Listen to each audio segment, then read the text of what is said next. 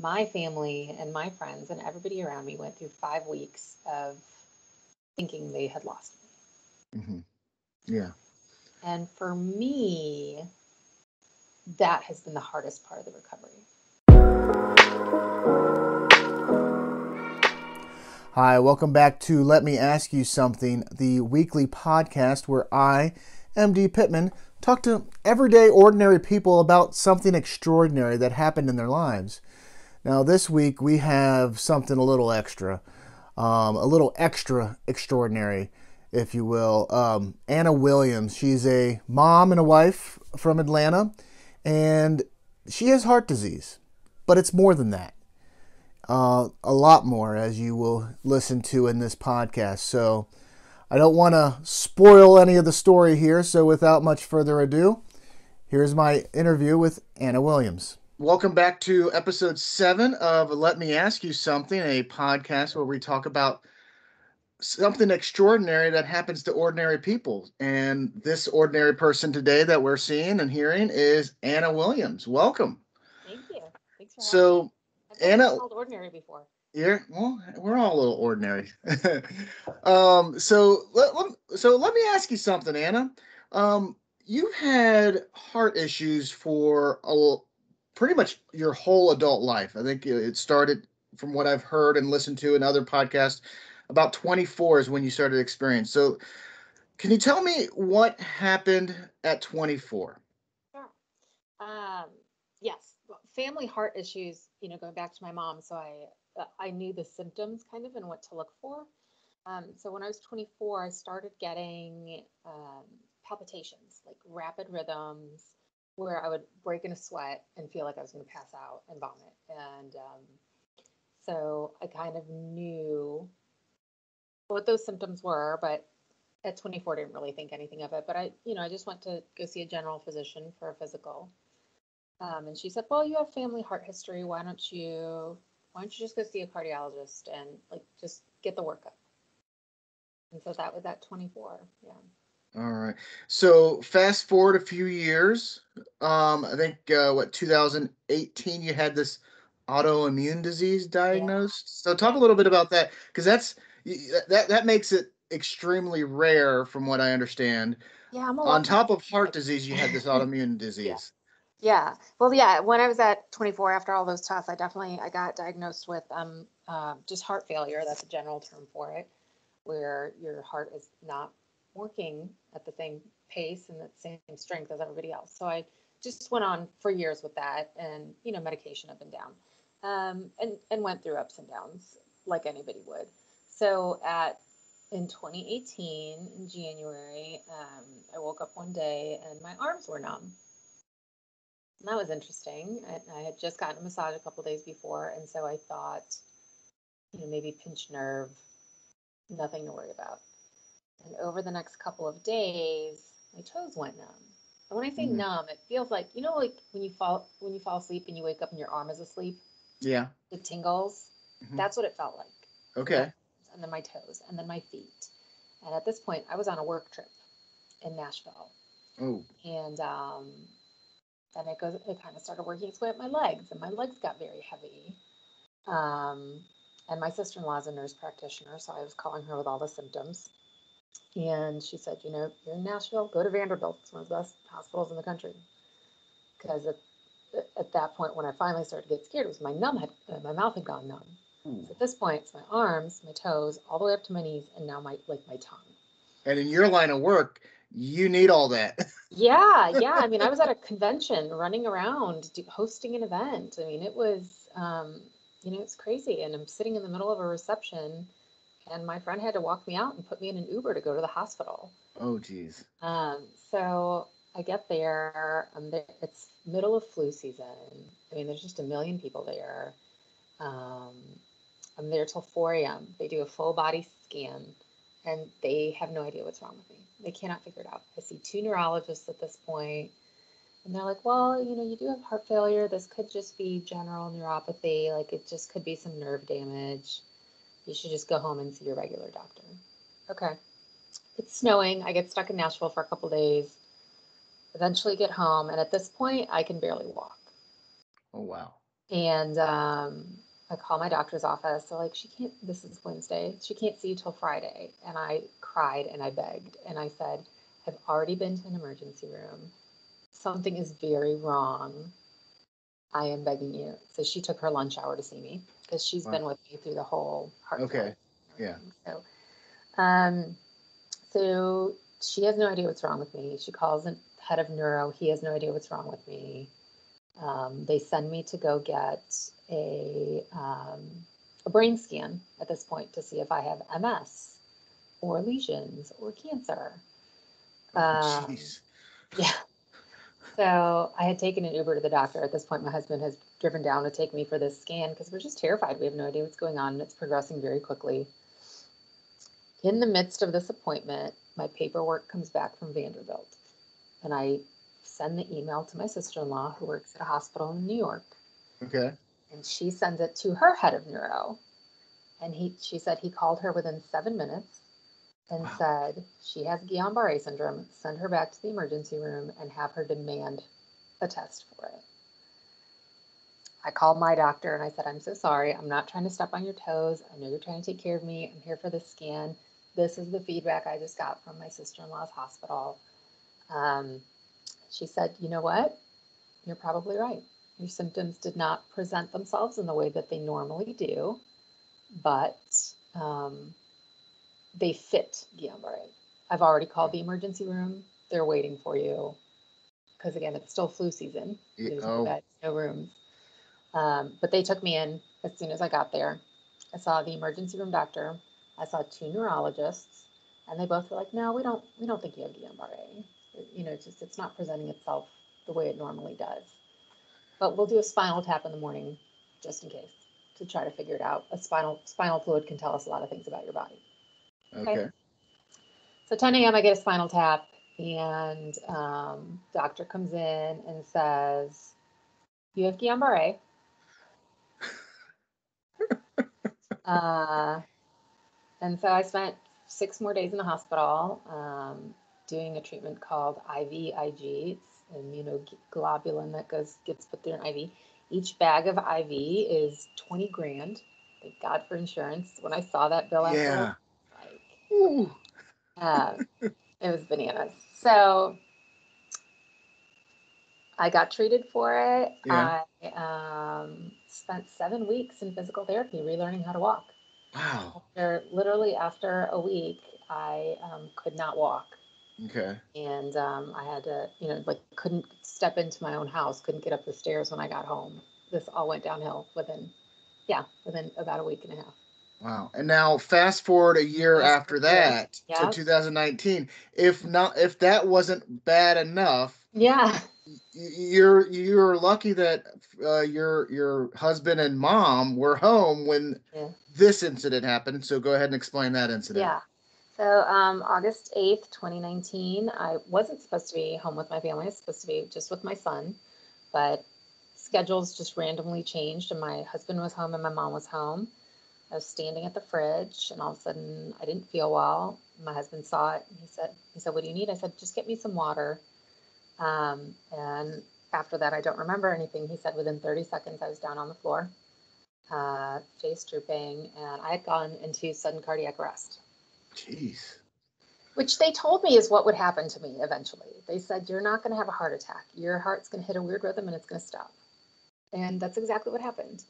And I should have listened to my cardiologist when I was much younger and gotten a defibrillator, but I was scared of it. I was in my Yeah. 20s. I didn't And want I mean, people at that age are bulletproof. I mean, they Right, feel right. bulletproof. You thought, That's hey, that's all that's the right. perfect word. That's the perfect word. I was bulletproof in my 20s, so I didn't get one. And I had always told myself, okay, for my 40th birthday, I'm going to get a defibrillator. Well, so here I was, 30, what was I, 37, um, and I was 3 years away from getting my defibrillator, and exactly what they told me would happen happened.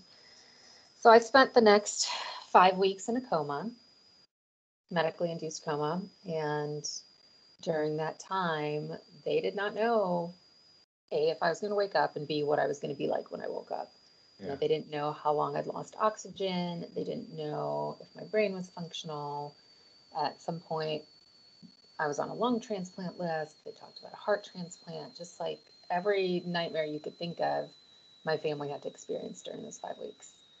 Um, and then I woke up and I And was, then when you woke up, they had to tell you what happened. And yeah, talk a little bit about that shock. sure. So they basically told me that I was on the entire medicine cabinet at this point. They said it took every sedative in their closet to keep me out because I was fighting it.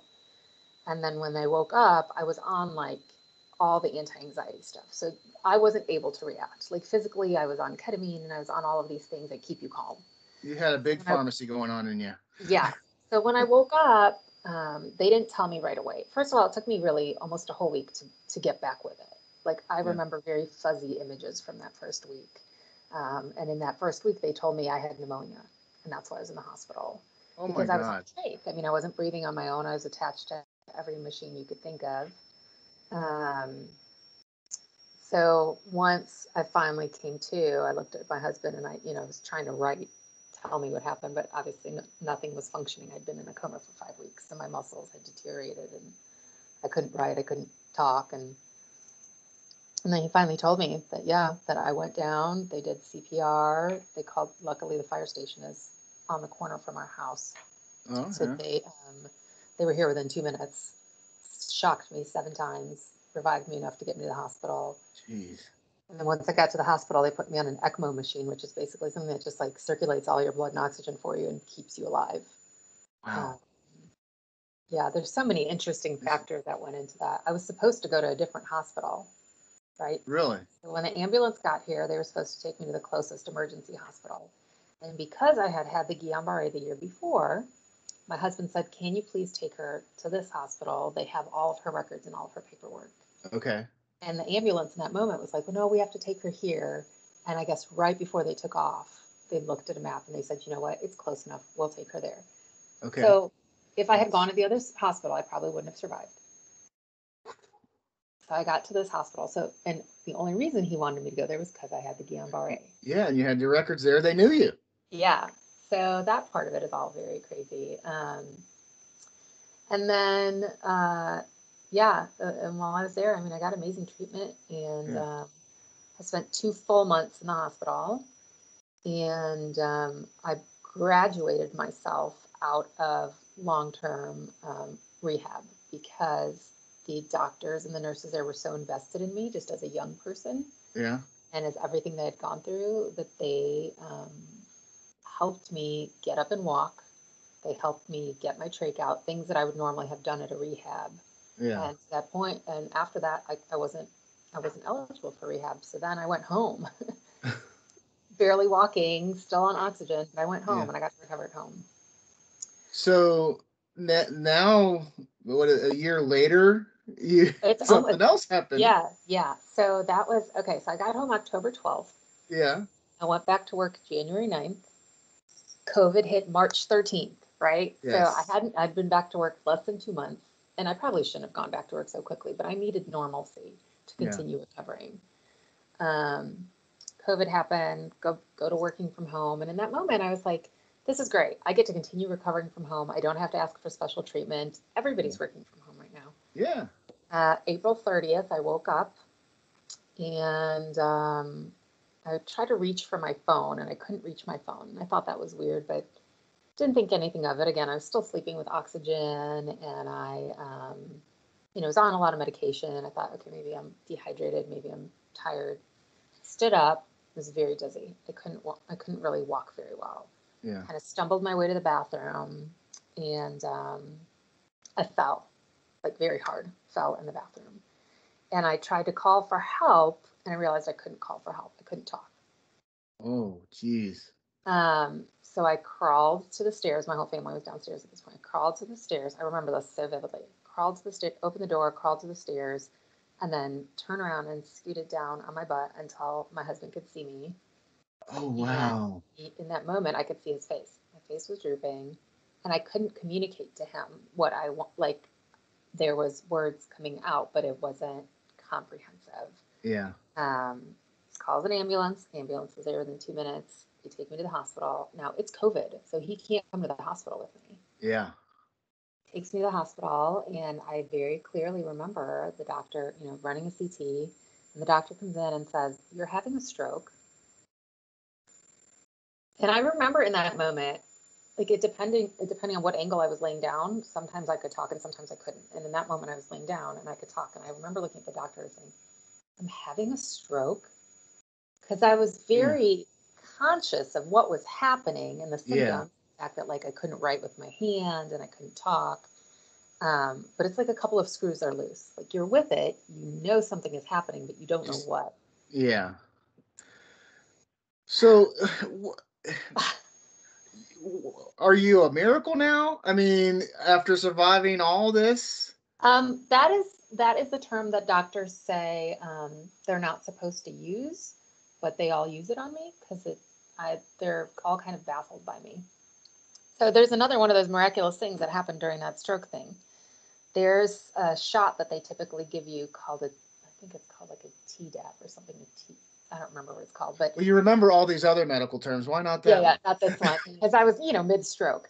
Um, Oh, of course. Excuses, it's supposed to excuses. break up, like if there's any clots in you, it's supposed to break them up. And for some reason, like they had me all set up to do it, and for some reason in that last moment, the neurologist at this hospital was like, "Let's not do it.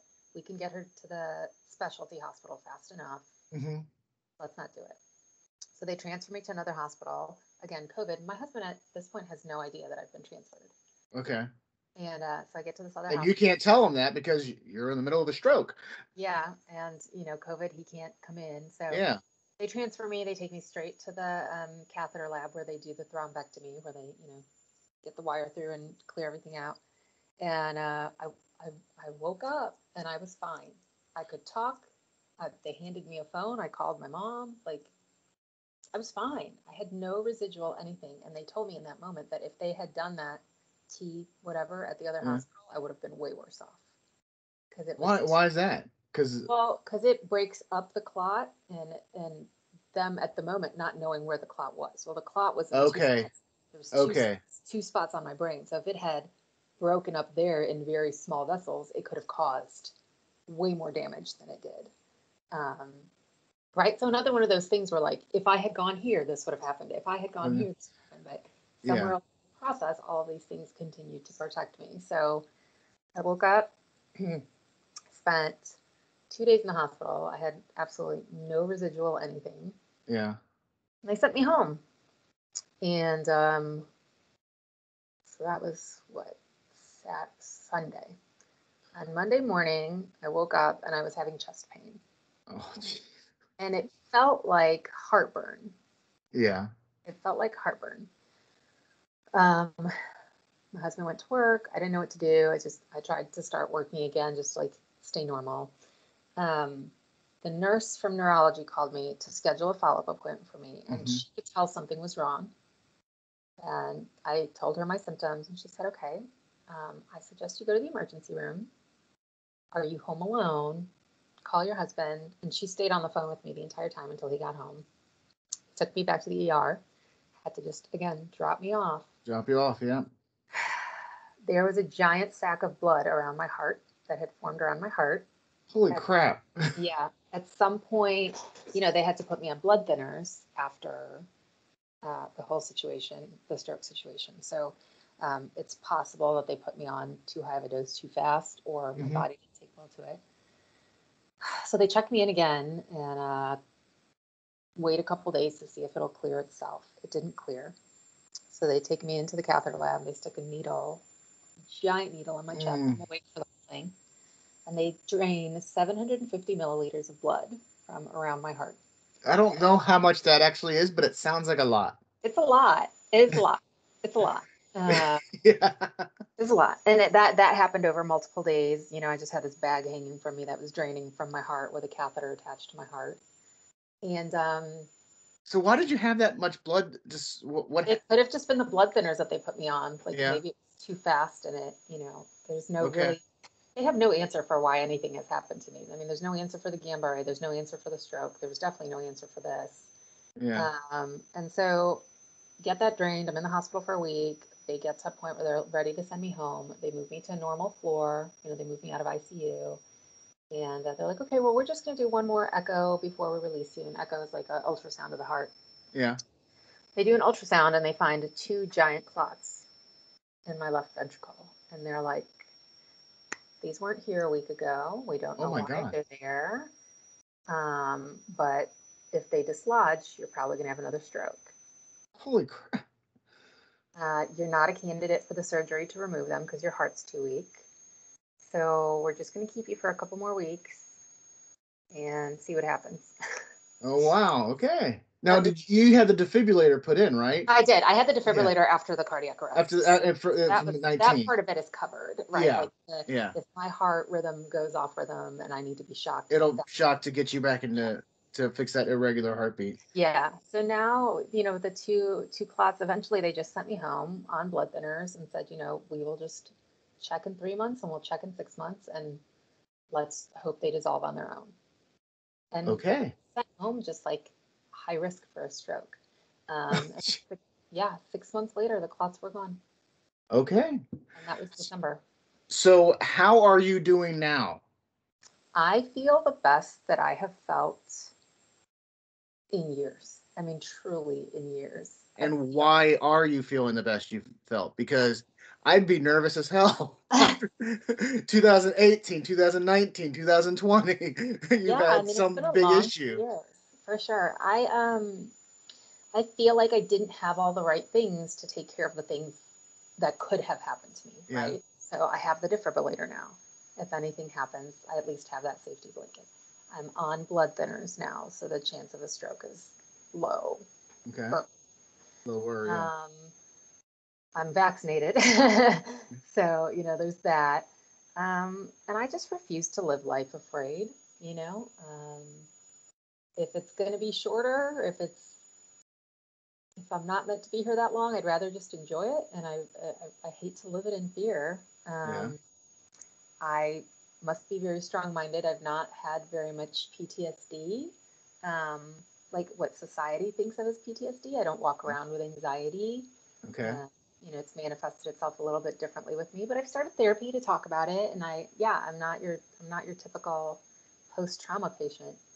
So what do you do? I mean, I know you're active in the move around. You're active with the Heart Association. You have your campaign for, was it the Atlanta Woman of Impact. Woman Yeah, of Impact? thank you Yes. for asking. So for a living, I work for the Atlanta Convention and Visitors Bureau. I book conventions to come into the city. My job is very active. I travel. I'm running around with clients. But in the midst of this pandemic and sitting at home, I found social media, and through social media, I found the American Heart Association, and I got involved with them. And they started a new campaign called Women of Impact, and it's a goal to fundraise for them. And they've done it in every major city, and it's people like us who go out to spread the message about cardiovascular health and how it's the #1 killer of women. And in the process, asking people to help us fundraise. And, one person will get essentially crowned the Woman of Impact for the year. I hate to say it that way, but all that means is that you probably raised the most money and made Yeah. impact. So for me, it's not, about winning. It's about making sure that I, did something to contribute. And I truly feel like this, for me, one of the words that I really searched for after all this happened was purpose. What is my purpose? Why has so much happened to me and I have come out so relatively unscathed, right? I'm Yeah. exercising now. I'm walking. I'm in the best shape of my life. I feel fantastic. I'm on like 16 pills a day, knock on wood, and I barely have any side effects. Like, I feel great. So I Yeah. said, there has to be a purpose for all of this. And I sat with that. That sat very heavy with me for a year until I found this American Heart thing. Yeah. So for me, this is my purpose. I'm supposed to educate. I'm supposed to fundraise. I'm supposed to give people hope. And for me, this almost feels like a little bit of closure on the last 3 years. I know that's weird, but I feel like once this campaign is over, Yeah. I'm just gonna go back to not being the sick girl. I'm gonna go back to, thriving. That's my Yeah. goal. This really is for me a little bit of closure. Yeah. But I mean, is this something that you'll continue? I mean, this is not the last campaign they'll have for the American Heart Association, but I'm sure you'll be active with them, or will you? Or I plan to. Yeah, I plan to fully volunteer. I had signed up to volunteer with them before COVID. This just came out of that, and yeah, I 100% plan to fully volunteer with them after this for life. Now, Because I'm the only person on the fundraising team that's actually had any sort of cardiovascular episodes. really? Yeah, so I'm the only survivor on the Atlanta team. Wow. Now, just to put some of this in perspective, in addition to not, this is not including all the compounding factors of survival rate with the other issues, but just heart disease alone. I was looking up some of the statistics here. Yeah, it's the number one killer for women, but it's also the leading cause of death for men and Hmm. people of most racial and ethnic Yeah, backgrounds. very much so. And then also I was looking at like how often somebody could die from this. They say it one in every 36 seconds. So in what could be, I think we're here probably around 35 minutes soon. Um, could be almost 60 people die in this conversation during this conversation. That's unbelievable. It's shocking. Um, one of every four deaths is from heart disease. Hmm. And what $219 billion is the cost in the United States each year for, I guess, taking care of those services. I think that was from 2014 to 15 was the last number there. But I mean, it's just It's hard to process. it's hard. It is hard to process. I don't know what to think of it when you see all this data together. So, and I'm going to Right. link some of this stuff in the show notes and all that, Yeah. as well as one of our local hospitals here in Cincinnati. They have a heart aware risk assessment test. I'm going to Right. put that in the link too, so people, as well as your impact link, Thank so you. people can help you be the women of impact. So now, what do you tell people when? I mean, I could see you going on this talking circuit, just talking about your experience. And have you done that? And what do you plan to do with this going forward, as far as telling people about your story? Mhm. I haven't yet, but you know, the American Heart Association has kind of a lineup of women every year that represent them nationally under the Go Red for Women campaign, and Hmm. I've been asked to apply for that for next year. Yeah, that's February. That's every Yeah, February. Yeah. yeah. So I will apply for that. Hopefully, I will make it in and be able to spread the message a little bit more. I think I have to really decide if, for me, it's just educating people that most of this is preventative. A lot of Yeah. it is preventative. It's not all genetic.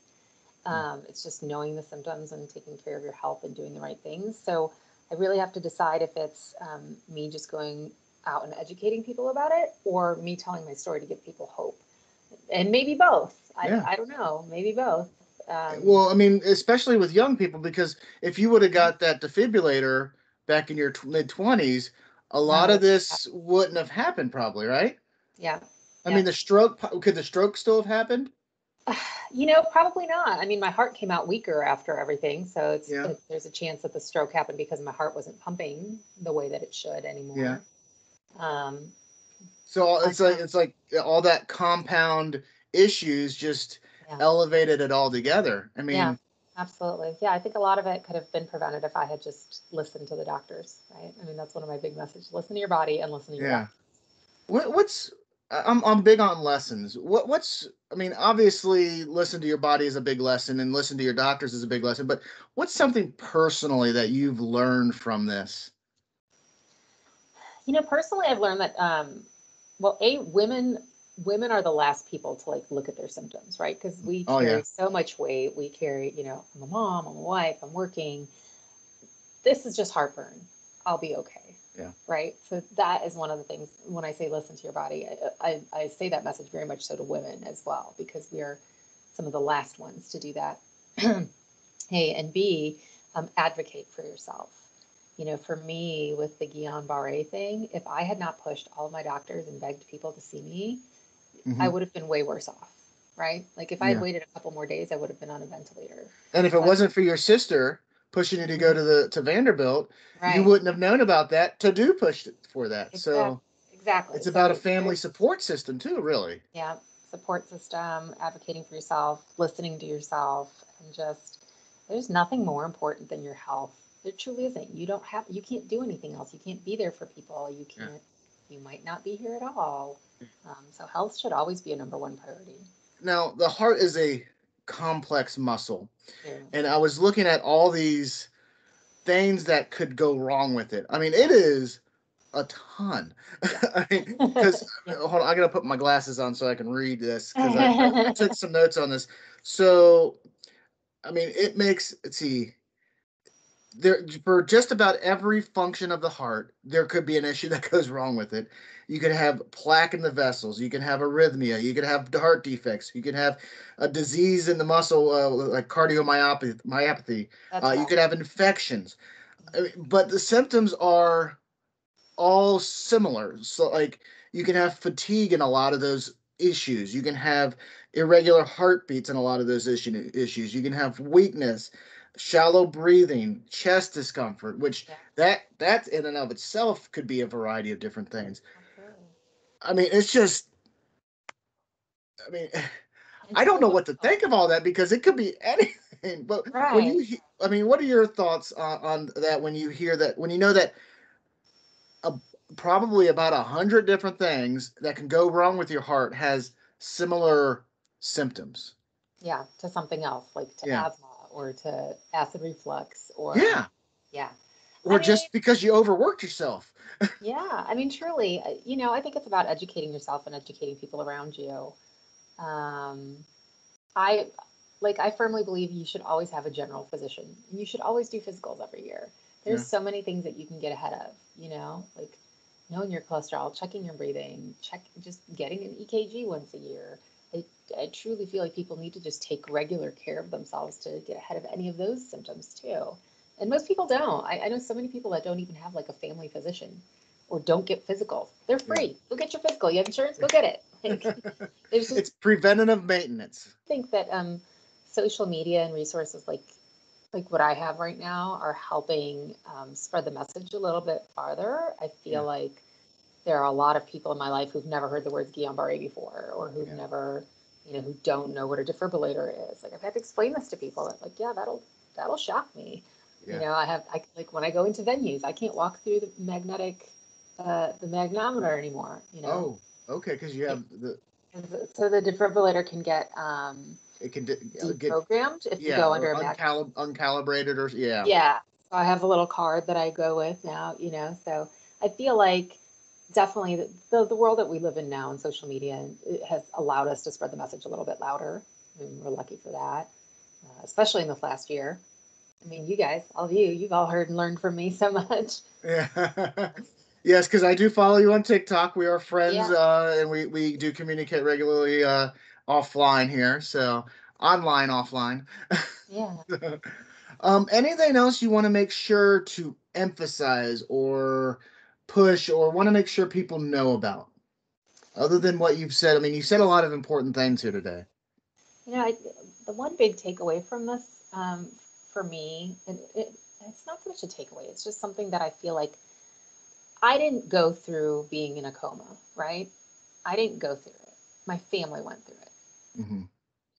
I woke up and I was like, how do I get better? My family and my friends and everybody around me went through 5 weeks of thinking they had lost me. Hmm. Yeah. And for me, that has been the hardest part of the recovery is remembering and listening to their stories and remembering what they went through. And for me, that has been my why. Like knowing what your why in life is to take care of yourself, to make good decisions for yourself, like to eat better, to get a physical, to exercise. It's finding your why.